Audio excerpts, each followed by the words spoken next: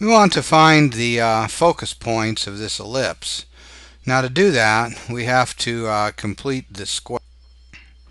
So this is what we're going to do, is complete the square.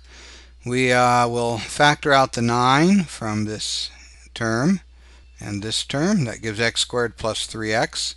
Then we take half of this, square it, gives us that, and we add it in and subtract it off. We do something similar with the y. So then when we combine the terms, we end up with something like this. So now we'll divide both sides by 105 over 4, and that gives us an expression like this. Now that says that the b squared is equal to 105 over 16.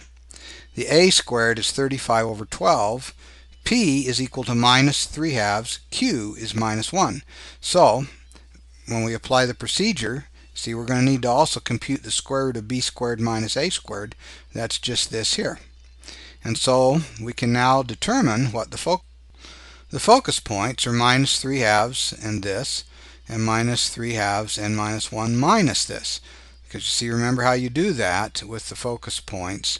You take the q and you add to it this square root of b squared minus a squared, and you subtract from it the square root of b squared minus a squared.